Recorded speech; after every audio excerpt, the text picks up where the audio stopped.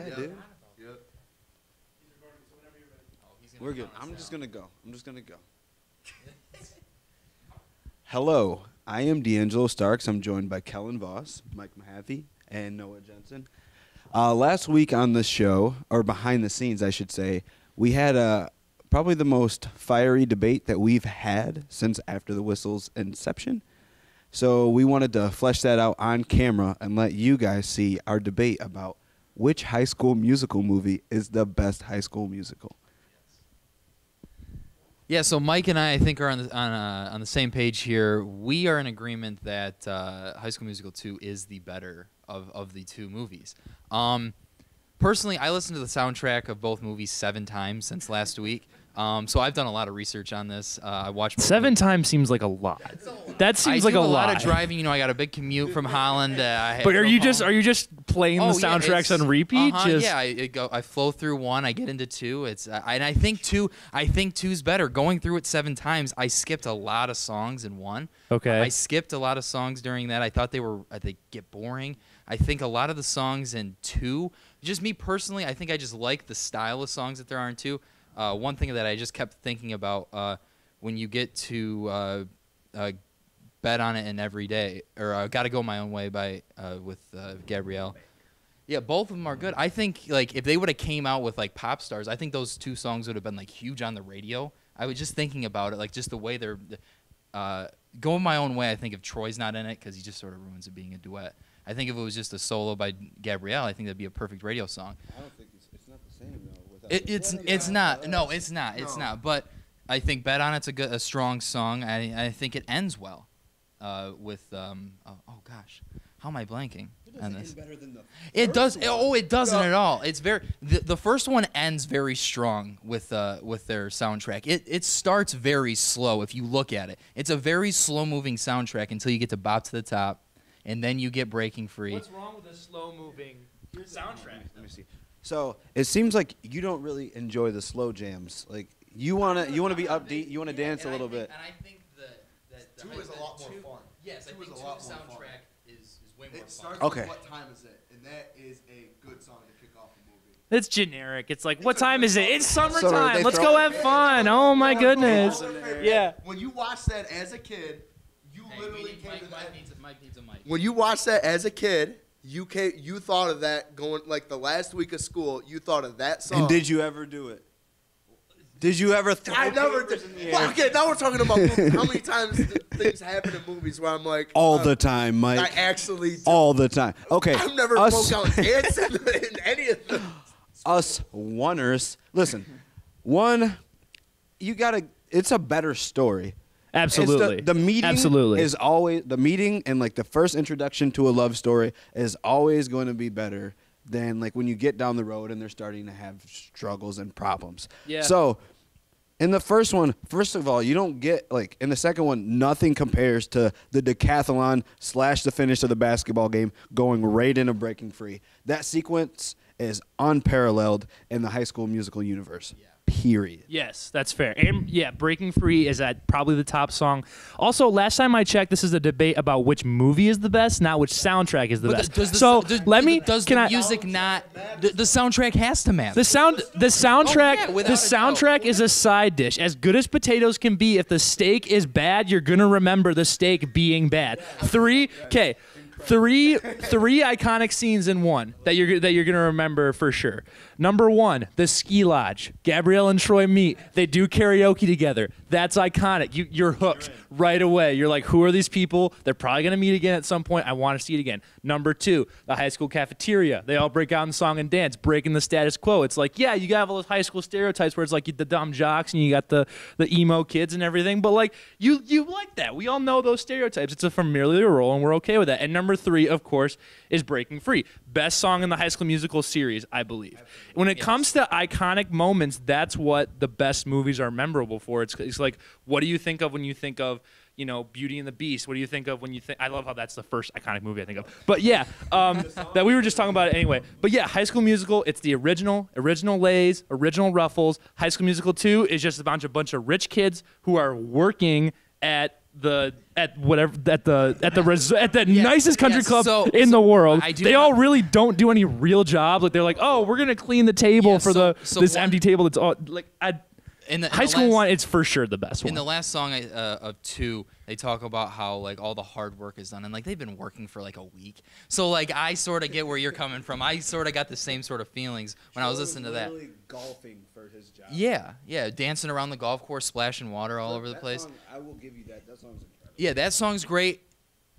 Mike and I are in huge agreement that I Don't Dance is not just one of the better scenes of the movie, it's one of the better songs. I think Ryan Evans sort of has his, if you guys have listened to Rewatchables, they sort of have a Dion Waiters moment. I think Ryan Evans, which is how am I blanking on all these names? It's, Ryan Evans is the Lucas best. Gabriel. He's the Yes. most underrated character in all Oh these my movies. gosh! And he Yeah. has his moment in 2. I feel like he sort of breaks away from Sharpay and sort of becomes his own. Yeah, but like he needed it because in High School Musical 1, you saw the potential that his character had. You did. You absolutely. terrible baseball. No, I just mean like He was showing his that they could dance though. his No, he wasn't- performing. I just think his performance. I think it was good, and we're all in this together. That Sharpay only got 3 lines in that song. I think, and Ryan got 8 or 9. I think that's perfect. You ran the numbers on Oh, this. he's yeah. getting this Oh, today. yeah. He Oh, came to yeah. show. Writing down notes. No, I honestly, like lines I and gotta take songs. Mike's mic. I gotta do it. No, I've been very adamant about this. I think Ryan Evans is one of the biggest bright spots in High School Musical 2, and I think he was huge in it. See, the thing is about the Dion Waiters Award, though, it's more like the overconfident guy that comes in and takes a lot of shots. Doesn't always, like, I would give that award to Sharpay. I think she's doing more of what, like, Dion Waiters would do. Yeah, but she fades at the end. Dion don't fade at the end. What? No. He's not even in at the end. Yeah, but if Anyways, he's getting hot, okay. Let's just do a quick segue really quick and talk about how trash 3 is. I turned it off after 10 minutes today. Okay, so it has the worst basketball scene I've literally ever seen. These in my movies life. aren't about basketball. I'm They're just- about the High okay, School listen, Musical. No, listen, no. section of Imagine it. this. Troy Bolton coming off of a back screen, driving to the basket, jumps about 5 feet in the air. Where? Wide open left-handed layup. Instead, he falls sideways, straight to the ground, and passes the ball to a guy that stands there after he catches it like this, and then goes. He's a performer at heart. He's known to. He would have has to broken do his that drama. clavicle. That's a hardwood floor. It's just not. It just doesn't make sense. That's the start of the movie. I think I like 3 a lot because like it wraps up the story well. Hold on. You have a good ending to all the kids. Ryan ends up going to Juilliard, the mecca of Good high for school him. performance. He goes from being Sharpay's little like servant boy in Yes. 1 to 3 having a role in Juilliard. Good for Ryan. He's the listen. biggest. Listen, It's not the best one. It goes, in my opinion, it goes 1's up here, 3's right here, and then like whatever's beneath the floorboards is 2. I would say. I Yeah. personally wouldn't say all that. That's not my take on the matter. Hold on. Let me just I say want to this. talk storyline on 2. U of A, University of Albuquerque, whatever that is, by the way, definitely committing recruiting violations on Troy Bolton. They're just hanging out in his backyard, eating his dad's steaks and talking to him about, oh yeah, we got a locker for you next year. They for sure paid You for can't Troy do Bolton's that. car. Absolutely. That for sure happened. They cannot. They do probably that. paid for the medical appointment that Troy went to when he realized he had 5 STDs because he's the leading This is the big conspiracy theory you want to go with. What? Leading. Just wait here. I know this has gone off the rails, but we've already crossed that point here. Leading man in all the shows. Leading man on the basketball team. We don't know about his past before Gabrielle. He's literally a stud to every single girl in the high school. He's got to have some sort of STD, right? Wow. Okay, Come on I'm gonna now. just Come on now. I'm gonna move past this. Okay, sorry. Let's brush past that. Troy Bolton, get tested. Other than let's go back to what's more important. The movies. One is This is the incredible. best one This out of is all of them. incredible. That's for sure. There's no doubt about it. Let me talk about the storyline go on ahead, 2 go because ahead. that's what you guys are focused on. It's whack. You are trying to say, we're obviously making a good point that the soundtrack in 2 is better. It's more not. fun. It's not. It's not. It absolutely is. It's not. The storyline in number 2, we get the character development, as you were saying in number 1, where they're starting or their romance is starting. But the fact Only number one 2, character develops. Huh? Ryan's the only character that develops. The whole relationship between Troy and Gabriella is up to grabs with the whole with Troy and Sharpay in number 2. No, it's not Troy and Sharpay. It's It's Troy in basketball. It's not Troy and Sharpay. Sharpay is giving him all these opportunities, so Troy is off playing basketball. He's golfing. He's meeting all these people. But I'm saying that's basic plot devices that are whack. Gabriella is mad at Troy because she's not getting the attention. Yes, that's does not Sharpay interesting. Like Troy? Does Sharpay like Troy? Yeah, Of course. Then she put Troy in those situations to try to break those two up. Of course, but that's not interesting. We know what's going to happen in the end. We know that she's behind all of those people at the end of every day. Spoiler alert, I guess. If you haven't seen High School Musical, at this point, and that's your fault. At this point, it's your fault. But I get that, but I don't think that that's that interesting of a storyline. Personally, So you're telling me when you watched "Gotta Go My Own Way" for the first time, did it hit you in the feels?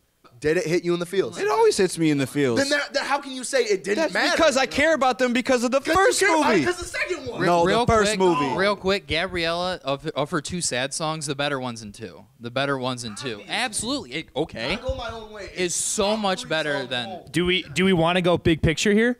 What's up? High School Musical 2 is a cash grab. High School Musical 1 was so successful and did so well. They were like, you know what? We have to make a sequel. They have to.